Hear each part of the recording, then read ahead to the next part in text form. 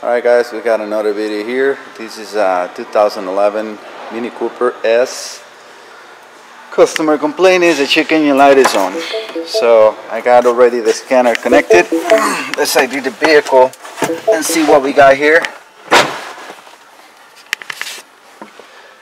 I'm gonna first set up the ignition. Let me set up for this one I'm going to use the Maxxis Elite. Hopefully recording is good. I think so. Okay, so we got the ignition on. We're gonna auto detect the vehicle.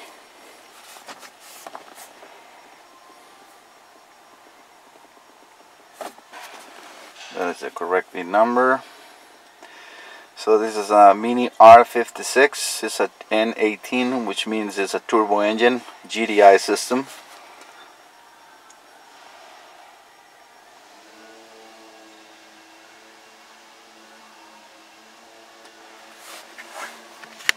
Close the window on the driver's side so we don't get much noise, because I'm not using an external microphone. I'm just using the camera microphone. Hopefully it's good.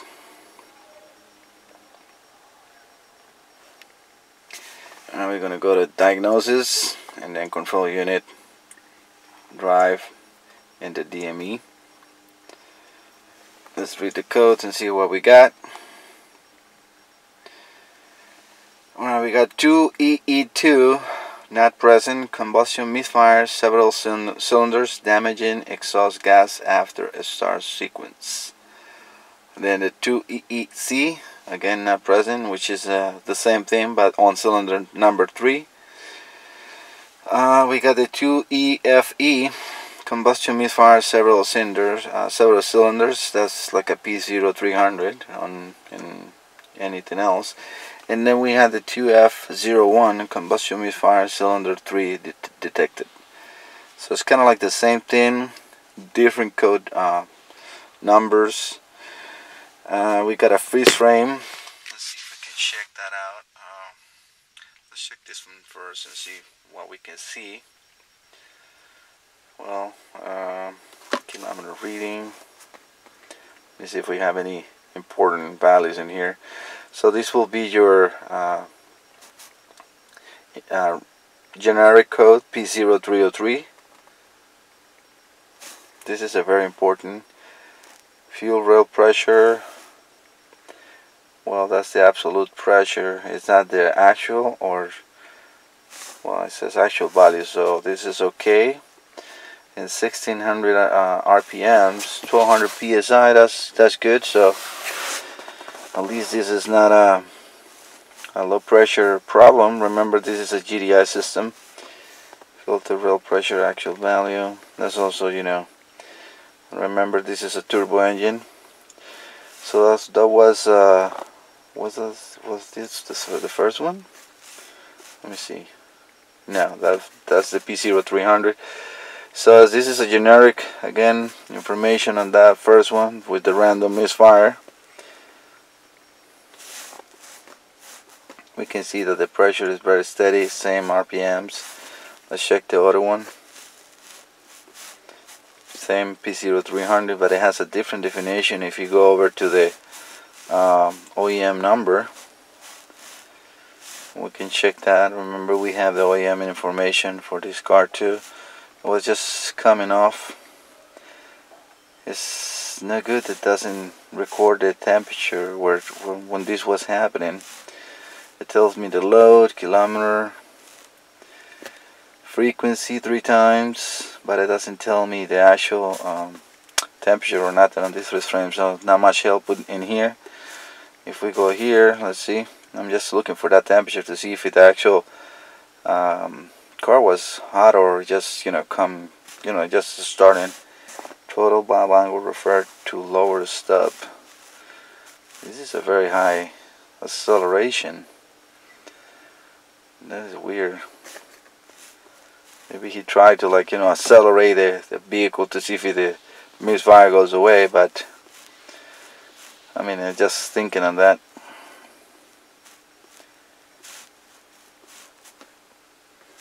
Time after and to start. Alright, that's not much information in there, so let's go back to live data. Let's just start the car and see what we feel. Alright, so the car is running in idle. We have the check engine light on. Obviously we have the codes in there. I don't feel any misfire, so let's see right here in the misfire detection. And yes, definitely we have no misfire being detected, so this is probably happened when the engine is cold.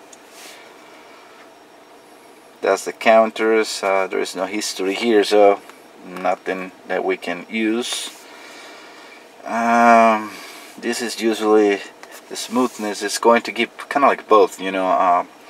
It can be injector related or ignition related, and it will change the values in here. This is like the misfire counters for that, so I guess this is what you're looking for. It has to be very close one to another. We can see that in cylinder 2 and 3 they got like a 1 point something, and then cylinder 1 and 4 are in 0.2 to 0. But still, it's not a huge amount, and this is based on revolutions on time. We can accelerate the car. I'm going to raise it up to like a 3000 RPM to see what we see there. 2500, very smooth. So what I think I'm going to have to do with you guys in here too is just save this information. Look at the values that we have, you know, on almost 3000 RPM, 2800 RPMs, and then into idle on those smoothness values. We saw that the misfire detection is not changing. Let's see what we have in motor operation values. Yeah, not much in here either. This is the downstream pressure sensor and the upstream pressure sensor for the turbo. These gotta be very close to each other, so like 100 hectopascals of difference is considered normal. Alright, so that's in idle. I'm going to come into like a 3000 RPM to see the MAF value, the mass sensor. So we got like 26 steady. Remember, this is a steady acceleration. I don't feel any misfires. You can see the engine is completely warm, 198. The voltage is good. So I'm just doing this as my own record and for you guys to see what the normal vehicle values are. And then we're gonna have to check this vehicle tomorrow cold or later on. I'm gonna do a very quick snap throttle to see the value on that MAF. Let me actually, yeah, we can probably use that. The thing with that is doesn't really give me, it says like 40.4. That should be not really enough. So let's go back to here and pick up a gauge, see if we can see that better. But yeah, this one will give us the minimum and maximum. Right now it's reading 8.3 kilogram hour. Oh, actually I'm wrong. I was thinking on grams per second. So 40.4 might be good. We have to do the conversion. I will do that in a second. Let's do one more time. Sorry, I hit the brake pedal, but you can see right now that we see 118. One more time. 240. So that is, don't ever do that in a very cold engine because it's no good. But we have 240.7. that is better. So you saw that the graph on hotels is not really that accurate. I don't like that to check the oxygen sensors, and so the Snap-on is very good on that. I can give that to them. It's very clean looking graphic, so you can really trust that information a little better, because if we go over to the graphic in here, we can put that into another perspective. So right now again we're reading 7 point something. Let's see if this catches the snap throttle.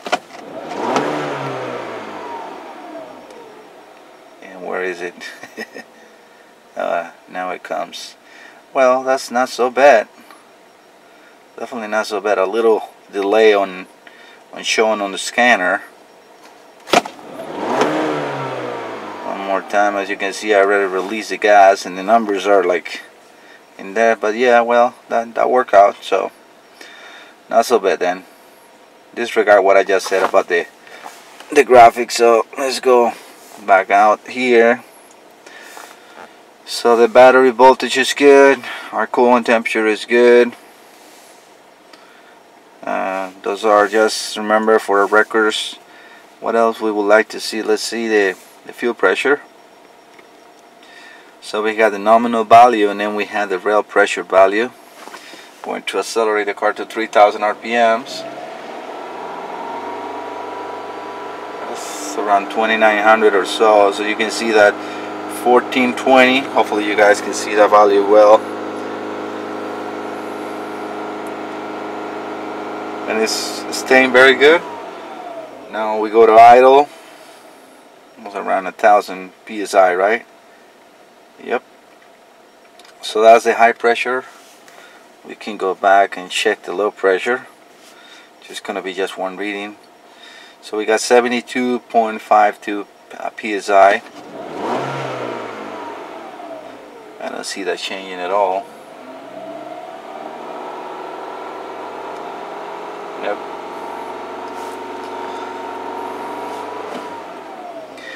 I guess that's just one value. It's a little weird that we have to like select different menus for pits. What is in fuel system? Duty cycle, quantity control valve, status of an electric fuel pump, fuel level 6.8 gallons, which is like half a tank. I'm referring to this in here. Alright. So let's see, on acceleration that quantity control is going to change. I'm going to 2,000, 2,500, 2,900. I'm just trying to go slow to see the different values. It looks like it stabilizes in 25 something. Fuel temperature is 170 degrees. We got a very warm engine. No misfires still. Okay. Let's check the oxygen sensor values. And that's after. And well, we just got voltage, so let's select. Actually, let's graph this. And it's a wideband O2 sensor. So we're not expecting to have much of a switching on a wideband sensor. Hopefully the recording is being clear. There's no lean or rich condition, so this is a steady value. That's what you're looking for. So if we accelerate,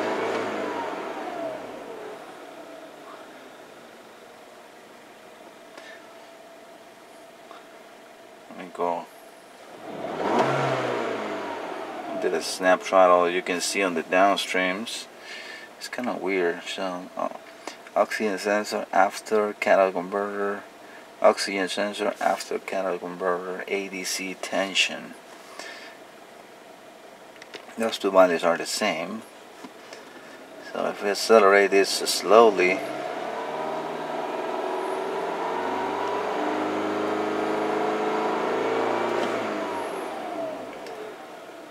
when you cut off, you see it's a little delay there, the graphic to actually interpret the values. So let's just take that as a sample. I did like a 3,000 snap in there too, and that's it. It's no more information here. So again, I'm gonna talk to the customer and tell them that we need to check this vehicle when it's cold, and because it's not misfiring right now. I don't like to marry myself with a problem that is not happening. I don't like to spend time. I like to record information as I did now with a good running vehicle, and then compare those values with the car actually giving me the problem, which again I don't feel now. So I'm going to stop this recording and then come back when the car is acting. Alright guys, this is back into the Mini Cooper. We have I have the car now doing the misfire. So I went ahead and I set up the Pico Scope with like the secondary. In this car you can do primary ignition as well.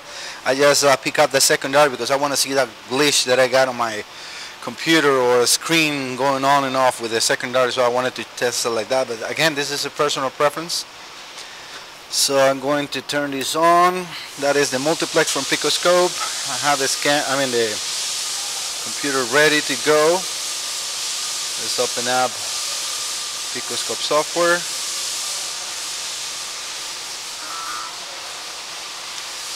Well, this one is loading, which I'm going to take that much. I also got the scanner connected to the car. The ignition is on, car is off. Just wanted to alright, that's the vehicle. Hopefully you guys can see a little bit better in there.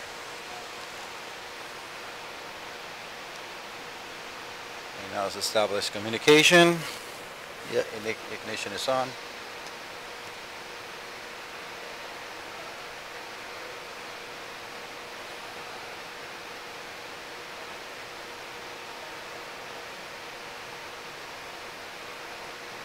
I started for like 3 seconds and I felt the misfire, and I wanted to have everything ready, so I turned it off, didn't let it warm up because this is something that's happening only when it's cold. So let's read the codes. As in the beginning we had this one, so what I'm going to do, I already got this information and everything, so I'm going to erase it because I want to make sure that we get fresh codes when this happens. Alright, so let's go to live data and let's just pick up the misfire detection. Alright, so now the car is off. Let's go back to the scope. Alright, so let's stop this. And we're going to have 2 channels on this one. Again, with the multiplex I can read all the 4 ignition coils, or the 4 cylinders in one channel. So let's set up channel 1. We're gonna pick up secondary positive, I think. Yeah, I'm pretty sure it was. And we're gonna do the same thing on channel B. Let's just pick up secondary positive. If we see that for some reason it's inverted, we can always, come back and reset this. I'm going to set it up from -5 to 20 kilovolts, and let's run this. Let's check the time. Let's just stop this 1 second. I'm going to increase the sample rate to 2 megasamples, which is enough, and we're going to increase the time to like 500 milliseconds per division, which is huge. So we should have a lot of recording like this way. So we're going to go inside the vehicle and start the car. This is automatic, so I can probably, no, I think I gotta press the pedal.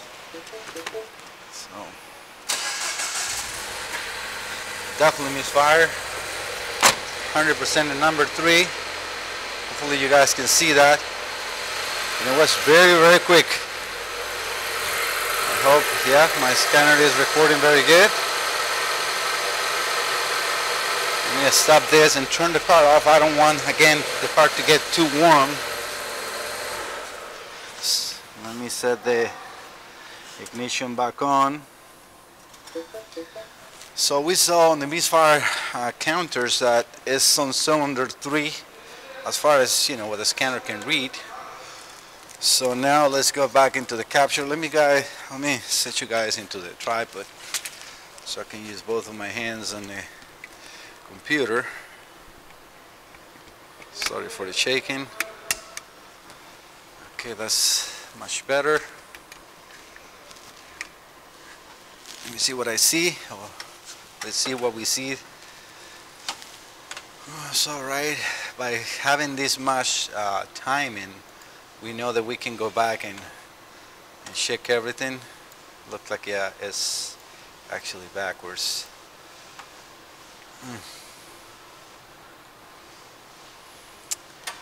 Still, let's see if we can zoom in and see what we can see here.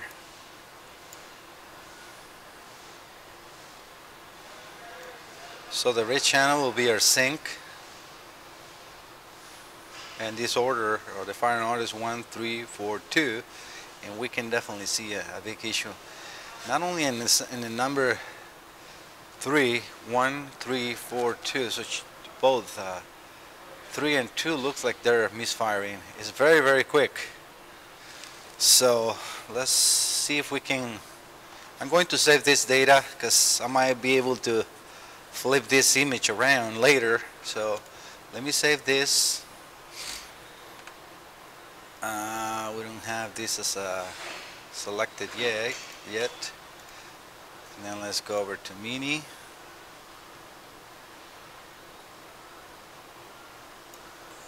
Alright, we got Mini, Cooper S. Oops, sorry guys. I almost dropped the camera. So this is a 2011. Transmission is automatic.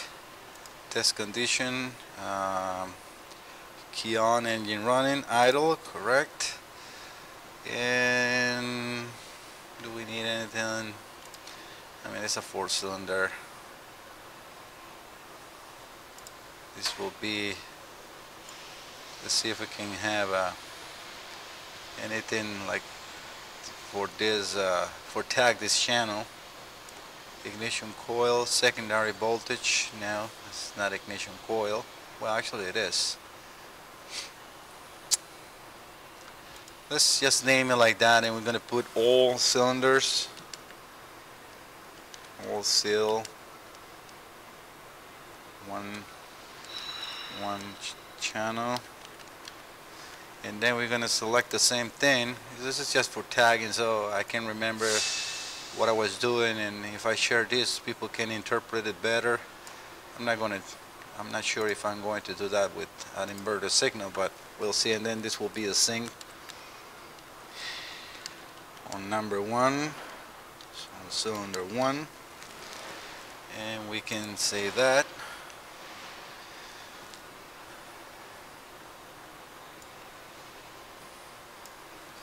So let's take this. I like the way the file tries to be safe, and we're gonna have secondary, ignition, all. Alright, that's now a safe. Now we can go here and then go to negative.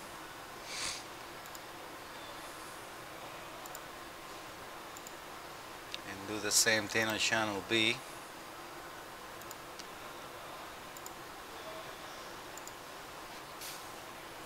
Alright, so we can the way I was looking down, we can drop this to like probably 520 instead of 550 to get a bigger waveform. Time wise, I think I'm happy with what we saw there. Hopefully the car will misfire again. Let me set up the scanner in there too. Not sure if it's going to be easy for you guys to see it here or not, but it will be for me.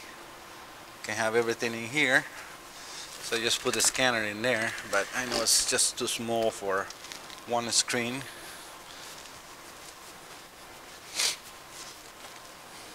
So as you saw, it's very just the first start. It seems like it was disappearing in like 5 seconds.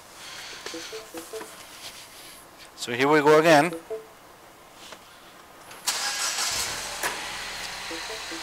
Yeah, I don't feel much misfire now. We're not even recording. Yeah, right now it's, let me see if I have to refresh this. The scanner is not even picking it up no more either.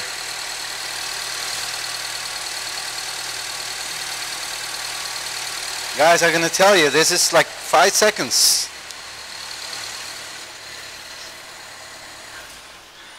So I turned the car off. I'm gonna leave the ignition off no matter what. We don't need the scanner. And that is a stop capture.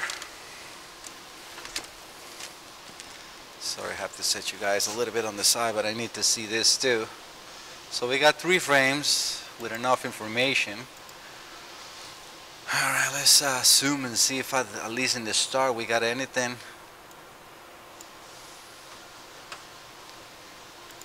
Can put this on the side here.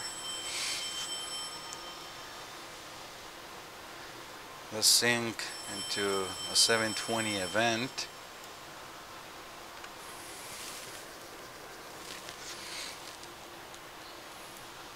Let's bring this one up. So this will be cylinder number 1, number 3, number 4, and number 2. So still we got something going on. As per all the education and classes I have taken, you know, and experience, when you have something like this, let me zoom into cylinder number 3. This is the spark, the burn time line. Whatever you have, something that shows from here to the left is external to the cylinder, and from the middle to the right will be internal on the cylinder.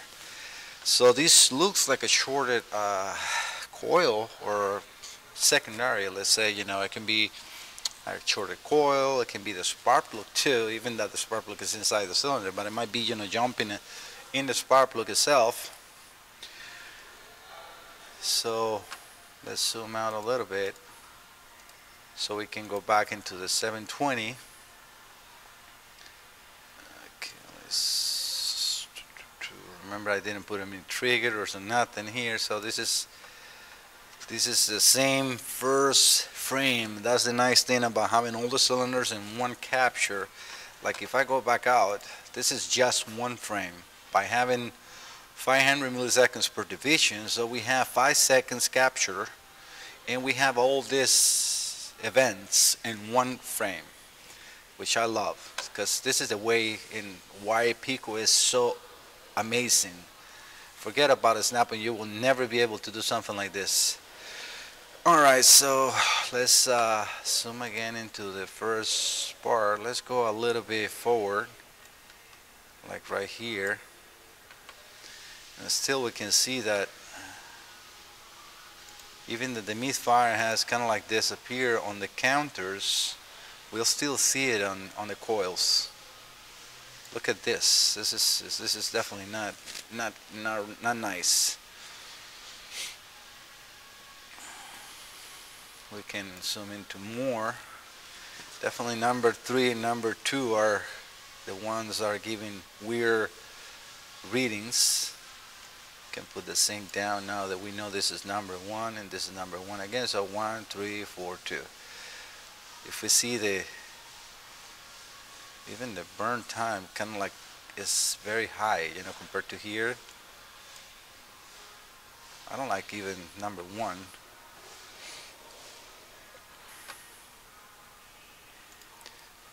Let's go to the next screen.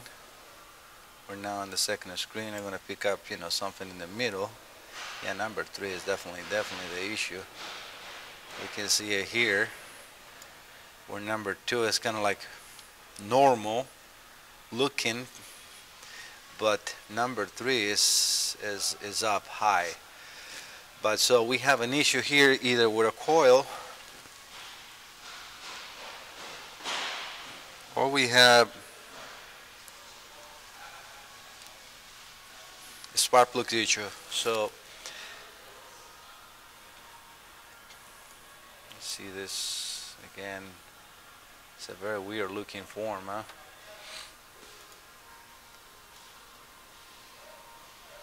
Trying to find the best one for us to see. And I see about here now that we can just scroll back. Yeah, we can see now here again number 3. We have number 3 here, number 3 here.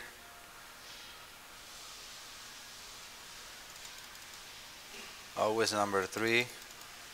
Number 1 is not producing any issues. So a quick and dirty thing that we can do here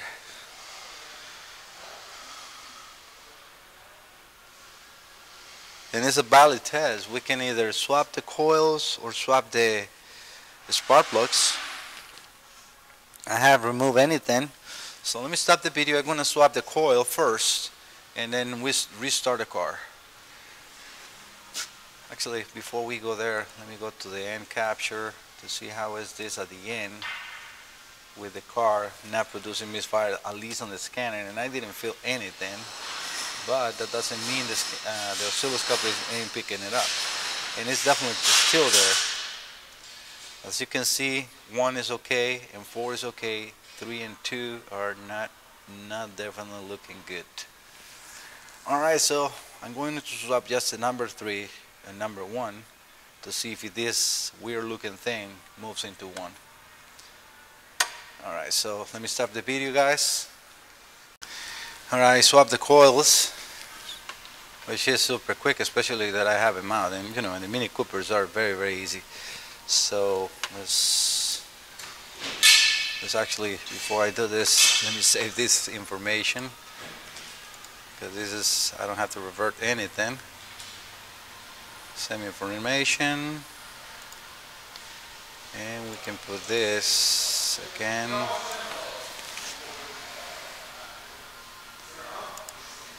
Sorry for taking the time to do this, but it's part of it, right?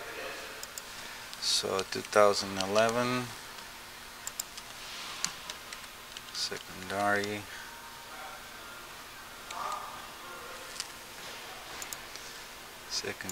we can all no misfire, but we still know that it's there. So with this kind of time that I have right now, I can start the recording, and let me go and start the car. I know I'm going to lose a couple of frames just on this, but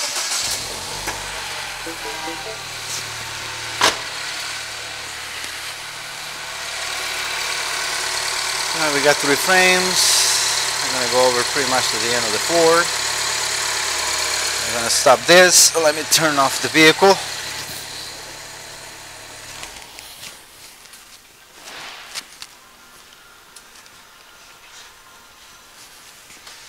Now let's see what we see. Let's go over to the second one. Pretty much this is where the car starts, obviously. And let's do a zoom in here, kind of like where the car stabilizes.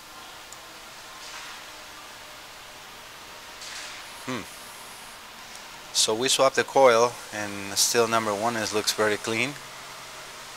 Let's go a little forward. Compared to number 3, look. So we still got the issue on number 3, 1, 3, 4, 2.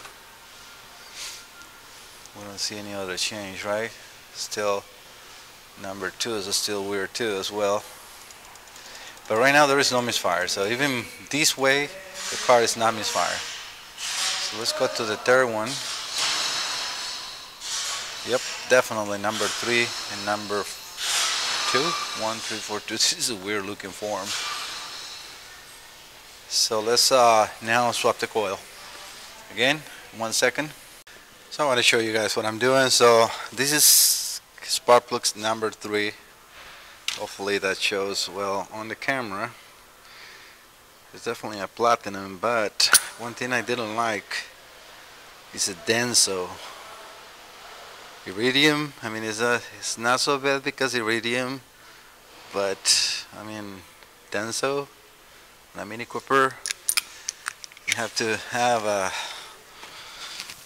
either original BMW or NJK, which is what actually I think BMW is using. So this is cylinder number 3. I'm gonna put in the piston number 1 or cylinder number 1, and this is spark plug for cylinder 1, which doesn't look much different. They're very black.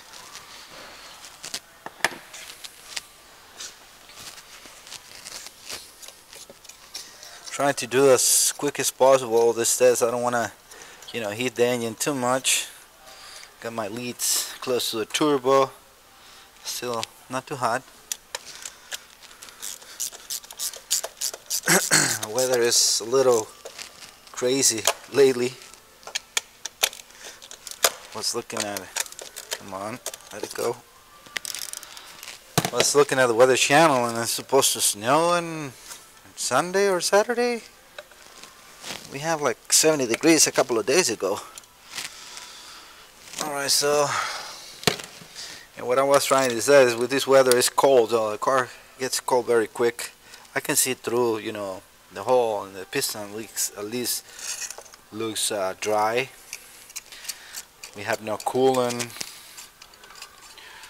or oil.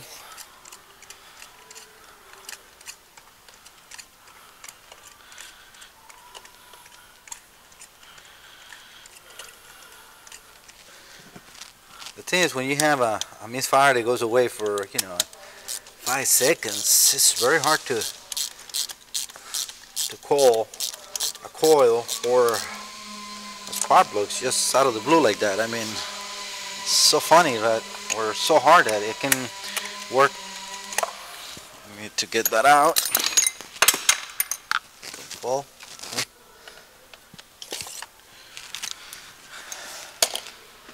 it's funny that how a spark plug can work good for 5 seconds and then go bad, right?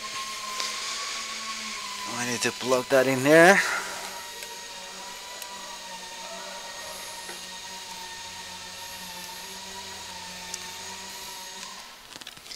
These leads are a little hard to put. Okay, that one, click. That's what I was looking for. Alright, let's go back to the scope. Now that's a step capture of what we had before. So let's go back. Actually, let me stop this 1 second, guys, because this has a zoom in. And we don't want to zoom in, not yet. Alright, let's go start the vehicle again.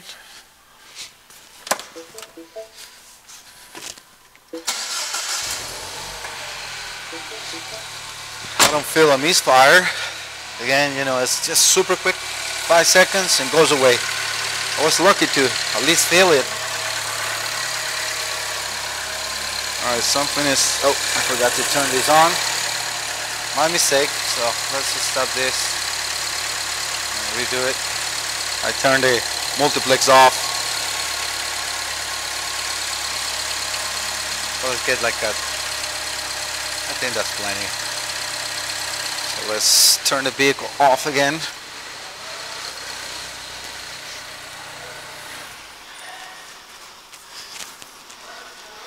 And now let's do a zoom.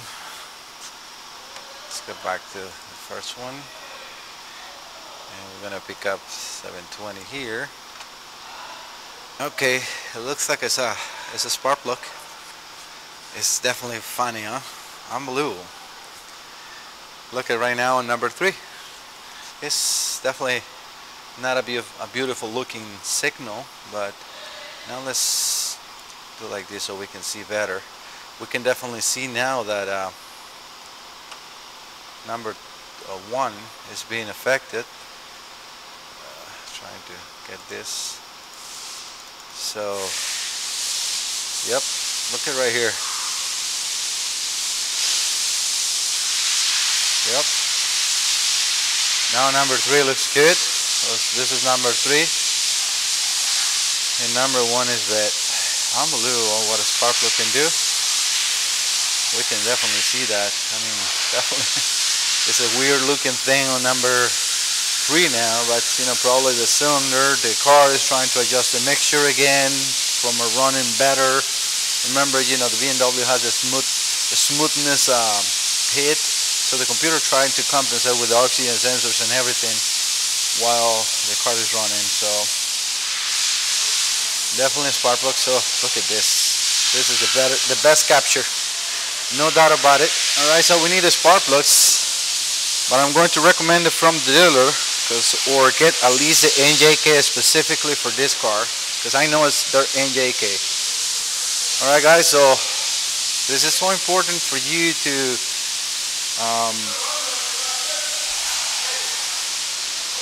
let me take my headlight off. Wanted to talk a little bit with you guys too. So what I was going to say is this is the importance of taking your time, because getting a car that is completely warm up, it's not reacting. You have customer complaining about, you know, checking in line. You can see there is a misfire on cylinder 3, at least on that code that we had before, and also a random misfire. So we have an injector issue, we have a coil issue, a spark plug issue, boot issue, and this is the easiest way. Yeah, sometimes it's not the best scientific way to do it, let's say, for you know, to say something, but I am a mechanic. This is a shop. I cannot spend, you know, 3 hours on trying to see, you know, how the waveform looks and everything. I am very familiar with this, and I knew that this was the spark plug more than anything, but I wanted to show you too. I mean, what is wrong about, you know, swapping coils, especially when you are, you know, having this easy access to it. Yes, I know that if the coils are under an intake, then get yourself familiar with testing it. When a car is having an issue like this, it might help you later on when you cannot remove the coils or the spark plugs, right? So yeah, it makes sense. But again, as this is a shop, I gotta do it as quick as possible. So I just did it quick and dirty. Remove the coils, swap the coils, swap the spark plugs. That's it. So I hope you guys like the video, and don't forget to subscribe. I'm just going to order the coil, the spark plugs, and that's it. All right. Have a good day. Thank you so much.